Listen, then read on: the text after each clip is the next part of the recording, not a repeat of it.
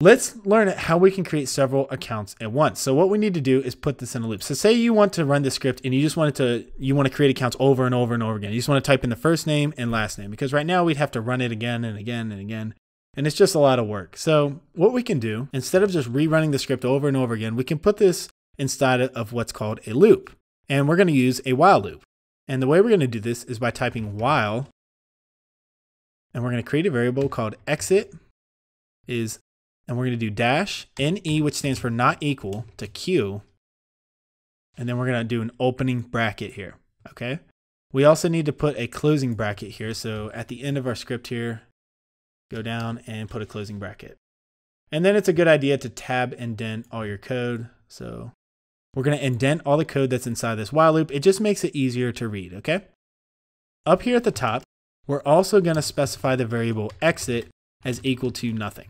And I'm sorry about that, wrong button. There we go. So the variable exit is equal to nothing, all right? Or it's null, basically.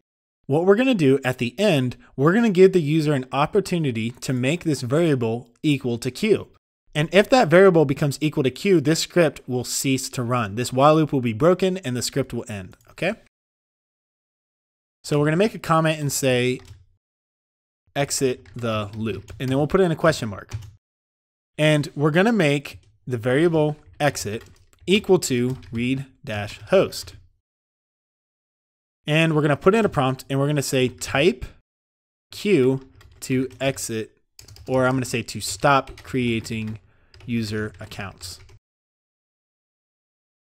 Okay, so here, let's think about what's going on. The script is starting, exit is being forced to an invalid variable, and then we begin this loop.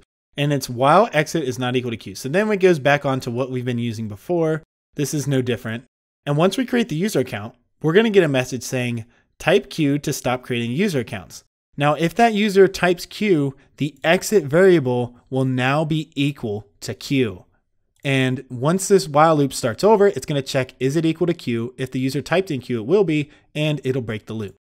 All right, so let's give this a test. We're going to hit play, and we're going to type in, enter your first name. And we'll call this James Johnson. I'm not being very original here. And test password. Okay, and we'll press enter. And now it says type Q to stop creating accounts. Now, if we just hit enter, it should take us back to the loop. So now we're back at the loop. Let's go to Active Directory and check if that account has been created. So now we can see James John. So if we need to create a new account, we can do that. And we'll type in Mark Mason and test. I'm just making up passwords at this point. Okay, so now let's type in Q and see what happens. So I'm going to type in Q and press enter, and we can see we're taken out of the script. Now, if we wanted to make this even faster, what we could do is use a standardized password, which I see a lot of people do. And what we need to do is get rid of the read host, and we're just going to call password equal to test password with a 0.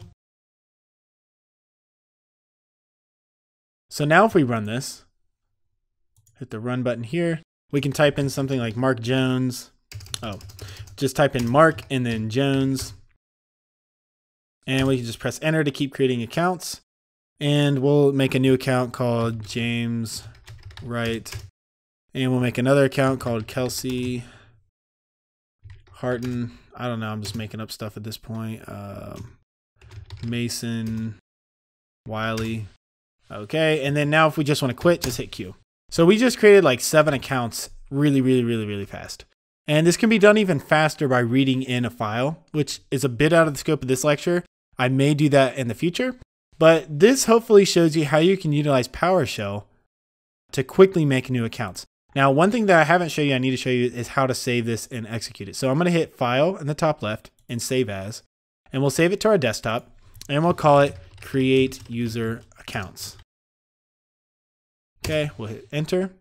And now if we close this script, minimize out of Active Directory, close these tabs, I can right click on this PowerShell script and say run with PowerShell. And it says, please enter your first name. Marcus Bradley. And it says type Q to quit. No, we're not going to do that. We'll make another one.